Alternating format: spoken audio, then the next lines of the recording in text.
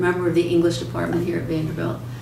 I've been here since the mid-90s, and I'm currently Director of Creative Writing. How did my connection with the library? Well, it's a connection in general with libraries. I went to undergraduate school at the University of Virginia. I was part of the second class of women allowed to matriculate there. And I'm always proud to say that I was the very first female who was hired to shelve books in the Alderman Library.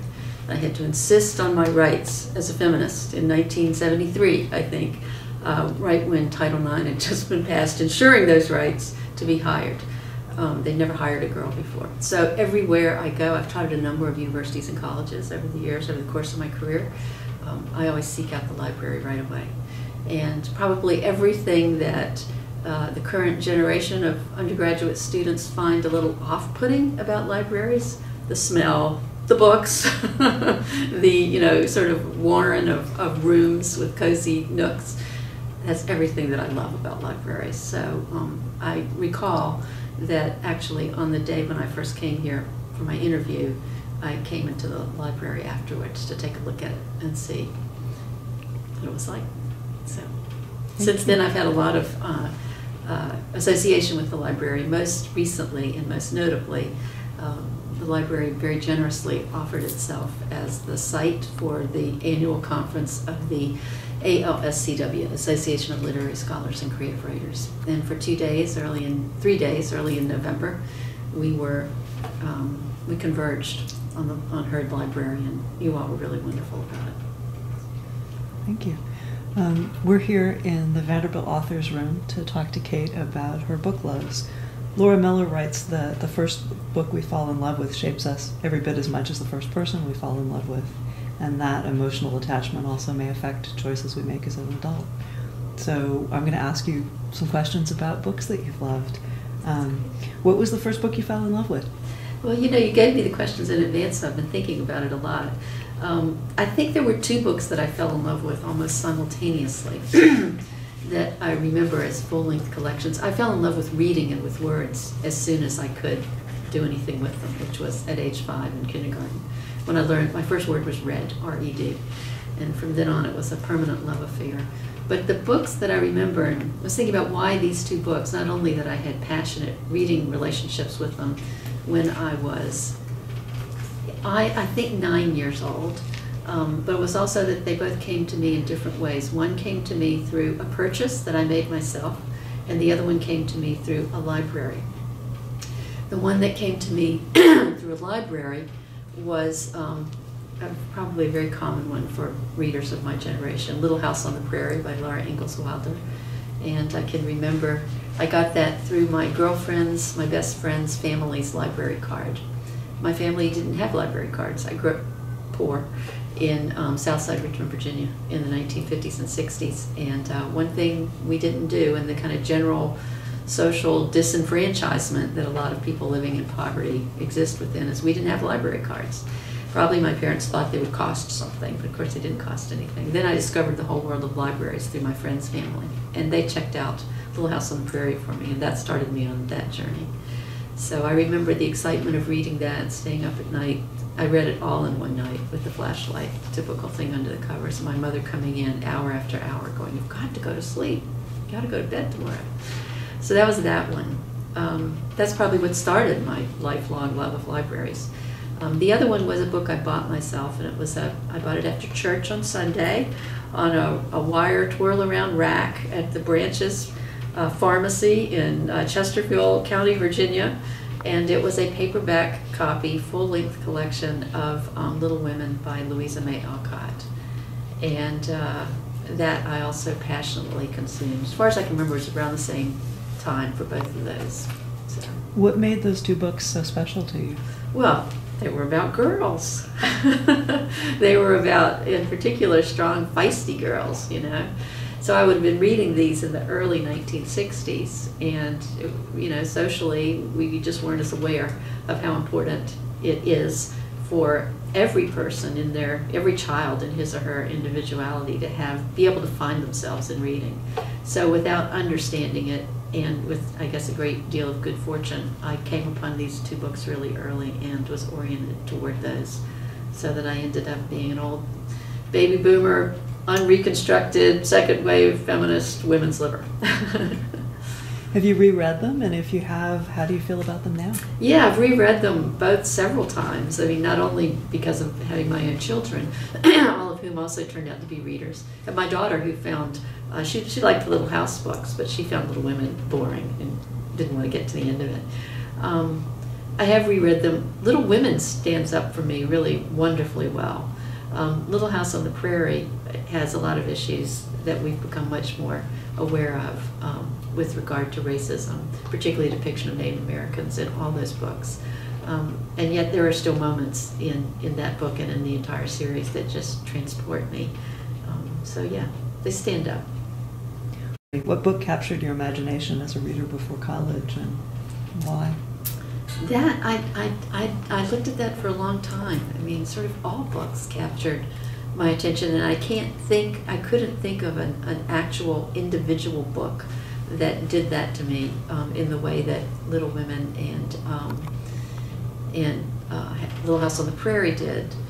But I did have this one experience that did come to mind, and it's relevant now because we're about to have the release of this new film called Mary, Queen of Scots. And when I was 12, my mother was a great reader. She was English. She was a British war bride, and she was educated in England in the 1930s when there was a great tradition of reading, just reading and memorizing. And she was probably a frustrated writer herself. So our house was full of books, not necessarily literature, but more than trash. And some of it was literature. I remember reading Lady Chatterley's Lover and great shock and feeling of getting away with something when I was 12 or 13. But she had a copy of a big fat paperback novel called The Immortal Queen by an American writer who ultimately ended up living in England and Scotland, and it was the story of Mary, Queen of Scots. And I remember being utterly transported by that. I recently it hasn't come yet, I bought a copy of it on Amazon so I can reread it before I see the movie. I think it has a lot, my poetry is I write poetry, that's what my research is, and my poetry is extremely narrative. When I think about the experiences I had that were formative, I realized that they were all highly narrative. And I think about that book in particular. It was probably, I don't know, 500 or 600 pages, and it was one of those books I could not stop reading. So it's a kind of an odd book because it was genre historical fiction in a way, but for someone who turned out to be a poet. Is there a book that set you on your professional path to teaching creative writing? Yeah, my mother gave me this book. I have the copy. After she died, I went through her papers and found it. My mother had, as I said, she was educated in England, and she'd grown up memorizing long, predominantly narrative poems from this old primer that was called Paul Graves' Literary Anthology, I think. And she used to recite poems to me, so she really instilled that love in me. But for some reason, she had this book by an American literary critic and Harvard professor whose name was Robert Hillier. He was born in the 1890s. I think he died in the early 1960s. I don't know why she had it. And so it's a book about writing poetry, but it has, of course, a number of examples, shorter examples of poems in it that illustrate the principles that he's trying to expound upon. And that book, I used to pore over it. I don't think I understood really, how you rhyme and meter when I was young, but I loved the examples and probably took them in through the year. So that one probably did set me off in a very obvious way toward writing poetry. Is there a book in your work now that influences you? Well, I have a whole series of books that I in some probably kind of phobic or fetishistic way have to have with me when I travel and go around. One of them is Walt Whitman's Leaves of Grass. One of them is a translation of the early 20th century German language poet Rainer Maria Rilke.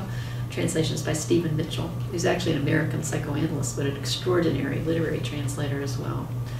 I have to have those two books with me, and of course I always have to have the text of Emily Dickinson's poems with me, the great Thomas Johnson edition that came out in 1961, I think that was.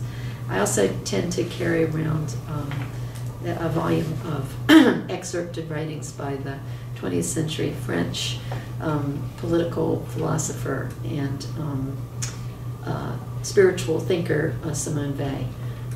I wrote a book of poems that emanated entirely from my response to her work, and she's someone who's very important to me. So those are four books that I carry around with me. Also, I always have a hardback original Roget's Thesaurus, where you look the words up in the back, and then you go to the front, and you find these wonderful constellations or clouds of related words. I'm constantly preaching to my students, you must learn to use a thesaurus.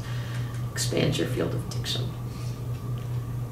Is there a book that you like to share with friends, family, or coworkers, or different books for different people? Again, there's so many of them. I do that kind of probably every day of my life in some way. But the book that did pop into my mind right away when I saw this question on your list is a kind of an odd one. It's called, it came out in the early 1990s, and it's called House as Mirror of Self. It came out from the University of California Press. It was an oversized volume with all kinds of photographs and illustrations. And I'm really interested in houses and in domestic spaces. And it was a book by a woman who started out as I believe, an architect. She was in training as an architect at Cal Berkeley, and went through a divorce. She had young children, and she became aware that all she wanted to do was hang on to her house. And then she became fascinated by houses and people's attachment to their houses. So she ended up training as a Jungian therapist and began to interview people about their houses. And she wrote this over the course of about 20 years, absolutely remarkable book that I found transformative in my early middle age as I was going through family life and moving in houses. And it's called House as Mirror of Self, and I should remember her name. I'm probably jealous of her, so I always get her name wrong. It's either Claire Marcus Cooper or Claire Cooper Marcus, whatever that is. But that's a book I've given to a lot of people over the years. That sounds wonderful. Is there a gift book that you remember? I don't remember a gift. Do you mean that someone gave me? Mm-hmm. Yeah. No, unless it's, Edward Hilyar's First Principles of Verse that my mother gave me when I was far too young. No, I don't. I'm sorry, I don't. Yeah, that's okay. Well, thank you so much for sharing your book clubs with us. Thank you. Thank you for keeping actual books as material objects in the library in such wonderful spaces.